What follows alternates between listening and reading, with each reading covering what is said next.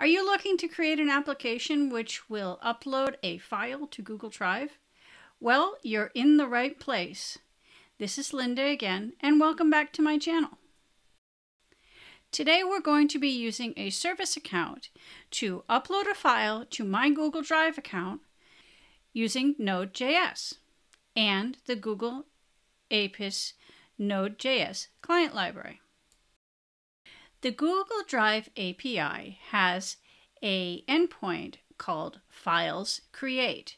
The Files Create endpoint allows us to create new files up on Google Drive and upload them. It's basically a two-step process. The Google Drive API also supports service accounts.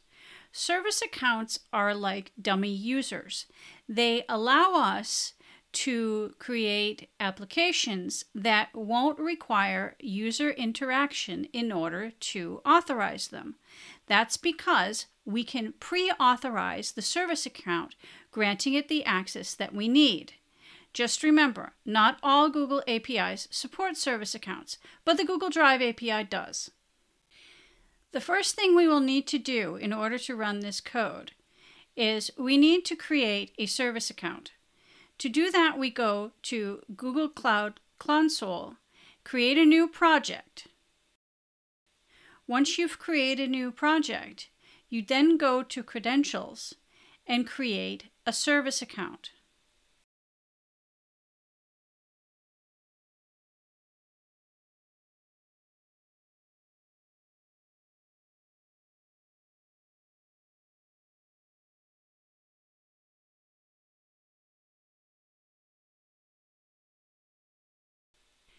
You will need to create a new key file, and I recommend that you create a JSON key file and not the P12 file.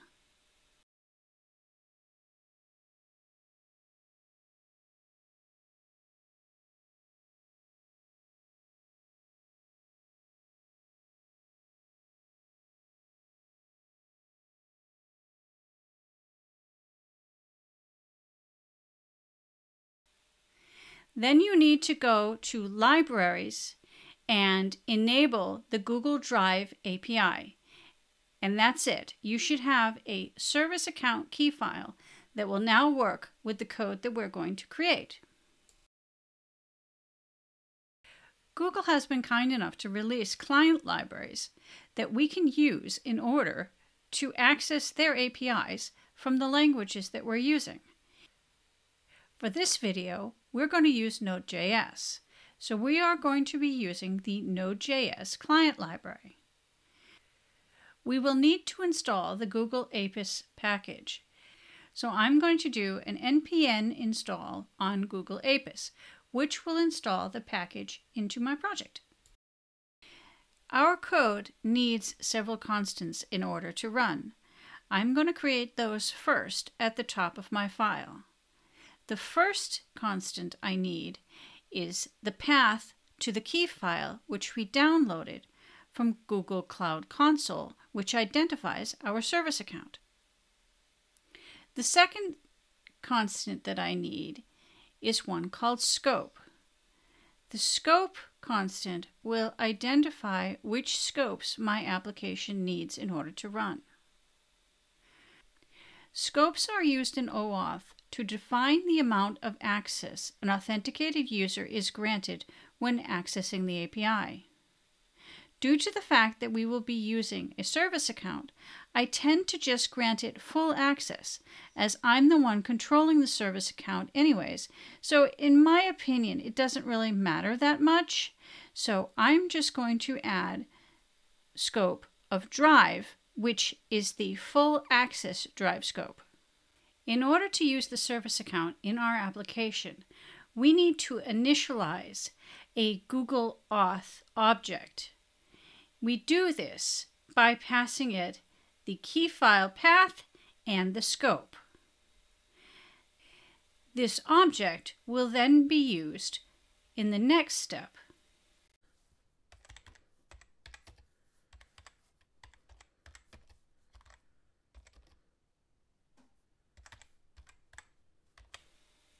The way Google built up this client library is that all calls to an API must go through a service.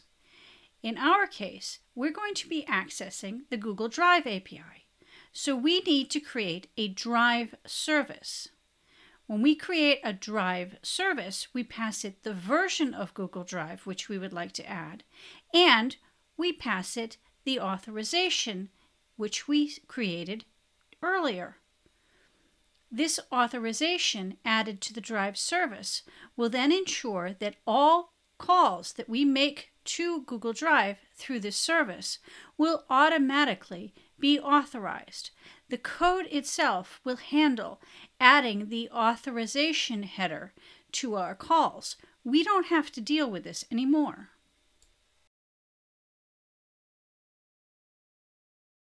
Creating a file up on Google Drive is actually done in two parts. The first part is the metadata for the file. We need to create a metadata object for our file. The metadata for the file would be things like its name, its description, MIME type, and in our case, I'm actually adding parents as well, because I would like the file to be uploaded to a specific directory on my Google Drive account. This directory I shared with the service account earlier, so I know that the service account has access to write to it. So by creating a new file, for this case, I am going to be creating my file and uploading it to the proper directory. The second step to creating a file is to create the actual file stream for the file data itself. In this case, we're just loading the MIME type, which is the MIME type of the file, and creating a file stream of the file on my hard drive.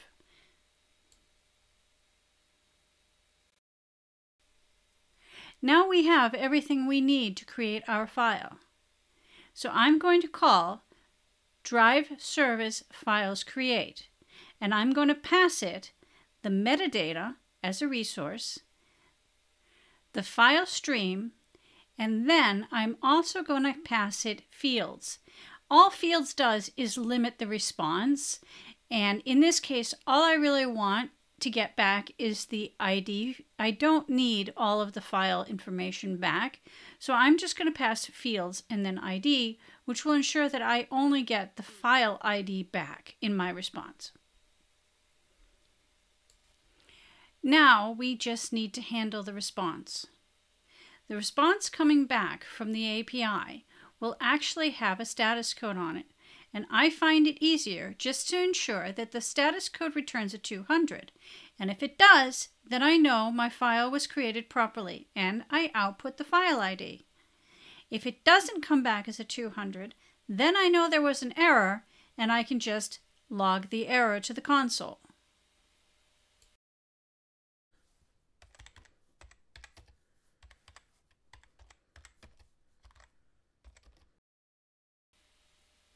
Now, when I run my application, you will see that it actually outputs the file ID, and if we check up on Google Drive, sure enough, it uploads a file there as well.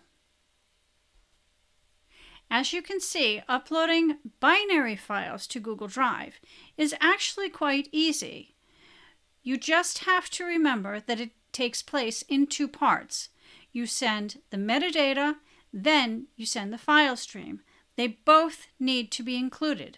If you don't send the metadata, your file will be called untitled or unnamed. And if you don't send the file stream, your file won't actually have any data. It'll just have a name.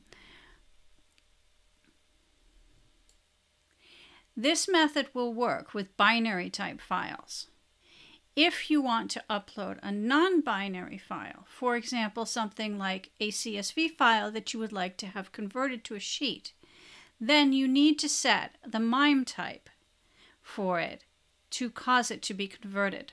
I will be putting up a video on how to do that shortly. If it's already up, then a card should be appearing here now.